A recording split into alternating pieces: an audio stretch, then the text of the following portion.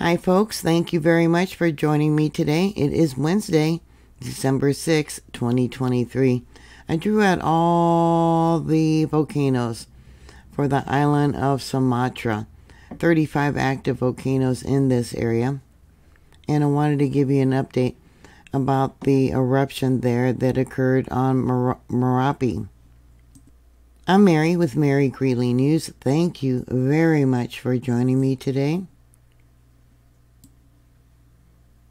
You can see here that Marapi is along this chain, this fault zone called the Sumatra Fault. Rescuers have evacuated all of the climbers who were trapped on Indonesia's Marapi Volcano. Sadly, 23 people have died. There were 75 climbers at the time on the volcano summit, one of Sumatra's most active volcanoes, when it began spewing gray clouds of ash as high as 2 miles into the sky on Sunday.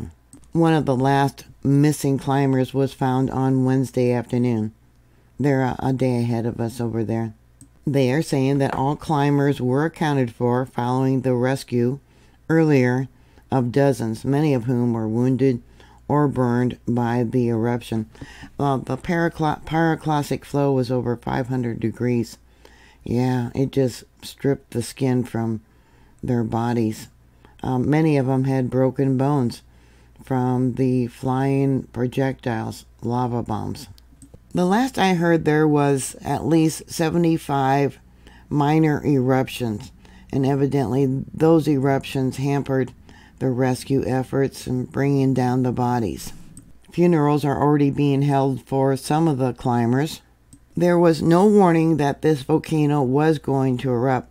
One of the climbers said that there was no signs of it was about to erupt when they started their climb at the weekend, adding that they had climbed the volcano several times before. One of those rescued, Muhammad, said that after the volcano erupted, thick black smoke covered the skies, clouding his eyes. He could not see his surroundings at all. Talking from his hospital bed, Muhammad said that him and 17 of his friends started their ascent on Saturday. But four of them, Muhammad, got separated from the rest of them when the volcano started erupting. How many of you seen the movie Dante's Peak, where they're escaping at the beginning of the movie from an erupting volcano, and a lava bomb came through the truck roof and hit the woman in the head, and she was killed basically instantly? Well, evidently he witnessed that happening to one of his friends. He said that a rock hit him in the head. He said that him and his friends were trying to move downhill by constantly looking for places to protect themselves in the cliffs from the cloud of searing heat. Yeah, 500 degrees. Yeah, pyroclastic flow they had to run from. Phone signals must be sparse up there. They were told by the National Search and Rescue Agency, once they were able to get through, that they were to wait at a fork in the road where they would be picked up. But it would be 8 hours before rescuers arrived. He evidently suffered broken bones, wounds, and burns, and was carried by rescuers on a stretcher. Many of you may have seen the images of the 19-year-old student who was up on the mountain with 18 other students from her school. Her nickname, Ify, was on the phone with her mother begging for help, and her skin had been burned off, and she had to wait for rescue too. Mount Marapi has had an alert status since 2011, meaning that residents were advised not to approach within 1.8 miles from the top of the mountain, or 3 kilometers. But hikers were given permission, supposedly, to climb back in July. Yafi was evidently one of those that was found dead. According to her brother, her body was found still clutching her phone. It evidently was the first time that she ever had climbed the mountain. Sunday's eruption of Marapi was its deadliest since 1979, when eruption killed 60 people. It last erupted in January and February of this year. There are probably over 150 volcanoes there in Indonesia. Kalud on the island is considered one of the most active volcanoes. It has had over 30 eruptions since 1000 AD. Let me bring this out so you can see the location. It's down here. I don't have all the volcanoes drawn out. I've only accomplished today the list of volcanoes there on Sumatra. Yeah, look at them all. It's just amazing. Just amazing that people can live in such an environment. Let's see, I believe it was in 1933. There was a volcano that erupted because of a magnitude 7.7 earthquake. Let me bring this up and show you. Yeah, earthquakes can trigger volcanic eruptions. There's the location of that earthquake. And the volcano that erupted because of that earthquake was Bandar. That earthquake was 61 kilometers, or, let's see, miles, 38 miles from the volcano. A lot of people ask, can earthquakes trigger volcanoes? Yeah, there was some also there in, I believe, South America that erupted. There was at least one after a large earthquake. Sending prayers. Yeah, so tragic. First time for that young lady to climb the mountain, and she was only 20 years old. I mean, look at all these volcanoes. Yeah. It's amazing. Sending prayers. What are your thoughts? Put your comments down below. Many people have not prepared for any type of disaster. I'm a Christian myself. I believe that Jesus Christ died for my sins. He's my Lord and Savior. And I may offend a lot of people. I don't care. If I can save one life, that's what's important. But I do not believe in the rapture. Satan shows up first, claiming to be Jesus.